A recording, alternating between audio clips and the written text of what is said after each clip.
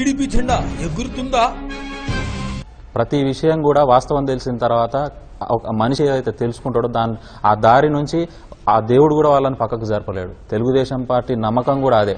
మేము ఎన్ని ఒడిదుడుకులు ఎదుర్కొన్నా సరే, ఎంత ఇబ్బందులు ఈరోజు పరిస్థితి మాకు ఎదురవుతున్నా సరే, మా రేవంత్ రెడ్డి గారికి ఒక గట్టి విజన్ ఉంది. నిజమైన బంగారు తెలంగాణ టీడీపీతోనే సాధ్యమా? ఖచ్చితంగా తెలుగుదేశానికి పూర్వవైభవం ఉన్నది. తెలంగాణను ఒక సరైన నిజంగా బంగారు తెలంగాణ చేసే సత్తా ఒక తెలుగుదేశం పార్టీకి మాత్రమే ఉంది. ఈరోజు తెలంగాణలో రేవంత్ రెడ్డి గారి వల్లనే సాధ్యమవుతుంది. పటాన్చెరువులో టీడీపీ జెడ్పీటీసీకు ఎలాంటి కష్టాలు ఎదురవుతున్నాయి? స్వయంగా మంత్రి గారు, లోకల్లో ఉన్న ఎమ్మెల్యేలు చాలా ఒత్తిడి చేశారు. అయితే నేను నిజంగా కూడా ఇప్పుడు ఉన్న పరిస్థితులలో కూడా మొన్నటికి మొన్న జిల్లా పరిషత్ సమావేశం జరిగింది. ప్రతి సమావేశంలో మంత్రి గారితో ప్రజా సమస్యల మీద మేము పోరాడుతూనే ఉన్నాం. వాళ్ళు అవమానకరంగా, ఇబ్బందికరంగా మమ్మల్ని అవమానపరుస్తూనే ఉన్నారు.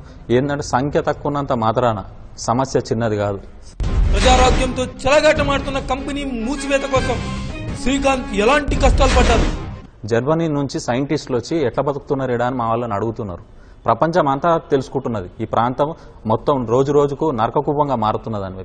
మీకెందుకు మరి డబ్బులు తప్పితే ఇక్కడ ప్రజలు కనబడతలేరు, ఇక్కడ పరిస్థితులు కనబడతలేవు.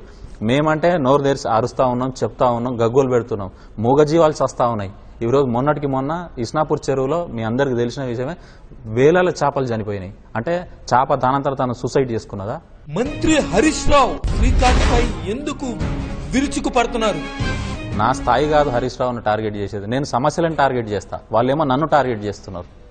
పదే పదే ఆపోజిషన్లో ఉన్నాం, రమ్మంటే పార్టీలోకి రావట్లేదని చెప్పి వాళ్ళు మమ్మల్ని టార్గెట్ చేసి హింసిస్తున్నారు. బాధ పెట్టడం కాదు, హింసిస్తున్నారు.